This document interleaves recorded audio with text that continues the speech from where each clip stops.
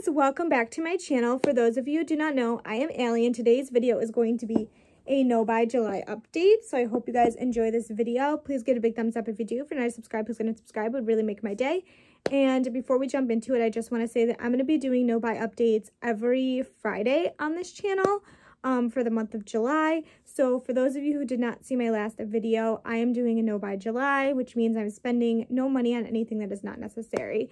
So anything that I do buy, I am logging. That is, and what I mean by buying, I mean anything that's not food, groceries, shelter, etc. I am in gas. I am not including in this what I'm not buying scenario.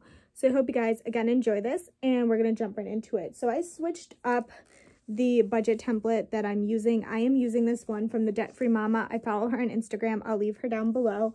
This just is so much better for me than EveryDollar because everything is just so neatly organized, and it's a spreadsheet, and it's for the whole month, and it just makes my life easier that I can see the breakdown of each check and what I have left. So for my first check, my last check from the school district that I work for was $557.20. Summer school has not started yet, so that income will be coming within the next couple weeks as well, because I get 3 paychecks this month, which if you get paid bi-weekly like I do, you know that the third check, it's like always like, yes, when that happens. So that is from Income One. It gives you 4 income spots, and then other deposits. So other deposits, I had a couple sales on Poshmark, and I had 1 Facebook Market deposit, and then I had 1 rewards check from a credit card that I paid off that I added in there, and that's $50.59. So I didn't donate any money yet this month. I'm really having a hard time finding charities that I really want to support right now. As a conservative woman, I try to keep my money in that realm of things, and I'm having like a really hard time finding what I want to donate to right now. So then emergency fund transfers. So that we're going to talk about right with a sheet that I'm going to be using. So this right here is a sheet that I got on Instagram, and I just printed it out for free. This is $10,000 bi-weekly 52-week saving challenge. I want to save $10,000 this year for a fully funded emergency fund, because if I did the math right, that is what I need. So the first amount was $40, which is what I saved. Next, the following in 2 weeks, it's $80, and it just does all the numbers for you, which is amazing. So that is what I put in my savings account. I didn't have anything roll over. Housing, I didn't really need anything right there because, again, I am currently living with my parents, but the goal is to get us out. Don't have to pay utilities or cell phone or cable. So for groceries, I gave myself, like, I put like totals on the side of what I'm going to spend. I gave myself like 100, and I'm at 40 right now.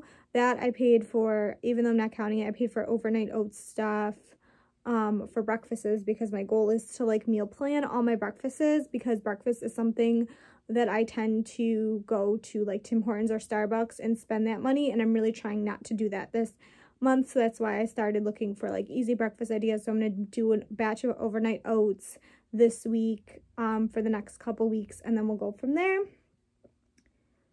Coffee, I did budget myself for coffee, even though I'm trying not to go there. I gave myself $40, but again, I haven't spent any of it.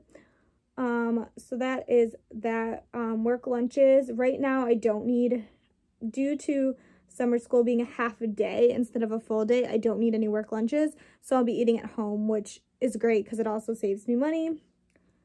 Gas, so gas has gone up, and I originally budgeted $60 for gas total because it's usually what it fills up my tank, but I had to pay $35 this week for gas, so I might have to look at that budget in the outcome, because I like to put like, this is a spot for like, there's a spot on the spreadsheet for like date, bill paid, or any other notes, so I just kind of put like a budget of like what I want to spend that month in the category, and again, 60 was for that. Oil changes, I'm not due for an oil change this month. Car repairs, I have gotten lucky so far with my, knocking on wood, brand new car. It is a 2019 Mitsubishi Eclipse, and I've only had to pay for one thing so far, and I paid for that last month, and that was new windshield wiper blades. Car replacement fund, my goal is to put $100, extra $100 in my savings account towards a car, because I do want to start saving ahead of time for a car. My car insurance, I paid for the year already, so I don't have to pay for that. License and taxes. So I'm just going to put that amount there. We're going to talk about what I bought. I paid $17.80 for something, and we're going to talk about it in a minute. Other, I gave myself like an other for transportation just to be safe, which is like $32 roughly. Actually, wait, there's not supposed to be, I don't know why I put $32 there. But yeah, I don't have anything there for that. So that is that stuff. Medical and health, there's no doctor's appointments, no dental, no prescriptions that I need to pay, no gym membership, because I pay for Beachbody annually, $99, so we're good. Personal life insurance, please don't come for me. I don't have life insurance. I know that's a priority that I need to have. I'm aware. I just haven't found a company that I really want to. Childcare, I'm in a very fortunate situation where I don't have to pay for childcare due to my son's other grandparents being retired, in the wonderful co-parenting relationship I have with him and his parents. I am fortunate enough that I don't have to pay for childcare. Diapers and wipes, I haven't had to buy anything this week, but I budgeted about $40 for that. Other kids' expenses, I'm not budgeting for clothes at all. My goal is to not spend any clothes. We don't have any pets. Toiletries and cosmetics, I gave myself $100 for that, even though my goal is to only pay for the things that I use up. We're going to talk about that in a minute too. I'm trying to talk about, like, and I already spent $11.99 in that category. We're going to talk about that again in a minute. Hair care, I didn't spend anything. Subscriptions, so I have a list of my subscriptions, and only one came out so far this month, which was $5.99, which I'm not really counting. Personal spending cash, I gave myself $20 to spend. Like, that's it. Like, that's the bare minimum I'm giving myself each week for personal spending cash is $20. So we'll talk about like what I'm giving myself for things. So, and I want to start setting aside money for Christmas now as well. I don't have any recreation and debt snowball. I did pay off a credit card this month, guys. July 1st, I paid off one of my credit cards, which was $248. All I have left now are big balances. So $506, $1,143, and $3,136 for a credit card. And I cannot wait to have those paid off. Super excited about that. And I have like the minimum payments put over here. So I know what the minimum payment for this month is for each of them. I'm not going to get too much into detail with that because, again, that is the goal. So now we're going to talk about what I spent my money on this month. So far I have spent $17.80. So the first thing I did was spend $17.80, which was in my car fund. That was for my missing license. I don't know if I talked about it on here or on my Instagram, but your girl lost her wallet and everything. I don't know what happened. I spent like a night out and I didn't have my kid, and the next thing I know, my wallet is gone. So I had to pay $17.80 to my state to buy me a new license. So for body wash was buy one, get one half off, and I just needed the body wash, but since it was buy one, get one half off, I decided to buy the second one, so that way when the other one runs out, I don't have to buy it, and then it ended up being $12. So another thing that I bought was supporting a local business, and it is a smoothie business that this girl runs in my state, and she does Venmo, and I paid $60 for a week's worth of smoothies. So that is everything that I purchased so far in the month of July. I'm really, really proud of myself because minus the smoothies and minus the license, those were all, like, there was only one purchase that I really needed to make, which is the body wash. Another thing that I did before we exit this video, and I guess you can count my subscriptions even though I really didn't want to, Amazon Prime. I pay $12.99 a month for that, and then Hulu $5.99 came out. So that is the things that I purchased. So another thing that I got for free I found this because of Kristen's Classroom here on YouTube. I'll link her down below. She's also doing no buy, and I bought this for myself. This says SUV loan from the Debt Free Charts. They have like a ton on there. Again, I have an SUV loan, so I wanted to buy this, and you can highlight and track where you are. I am about here. I'm like super proud of myself like for this, so I can highlight this. This is to remind me of my goal to be debt free. I do also have the student loan, but I'm focusing on the credit cards and the car loan first. I'm really trying to focus on the credit cards first and then move on to student loan. But because I pay this monthly, I just like to highlight where I am in the month. If I put any extra money on it, I will highlight it.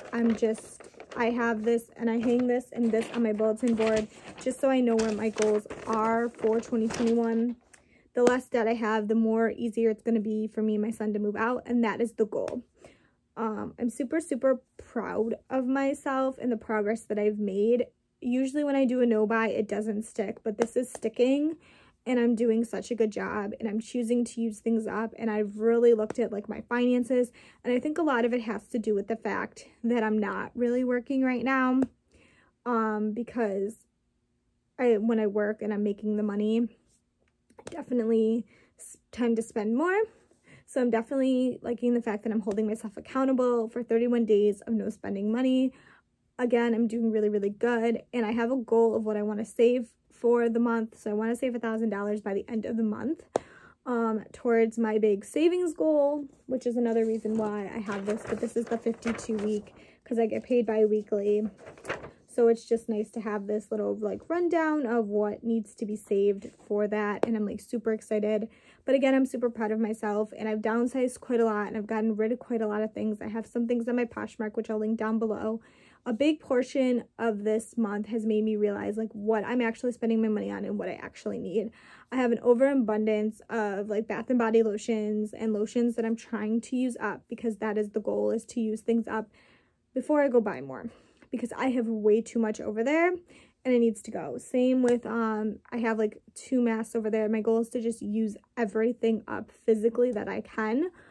I have found a lot to get rid of, again, like I've said, and I found a lot to sell, and I'm super proud of myself.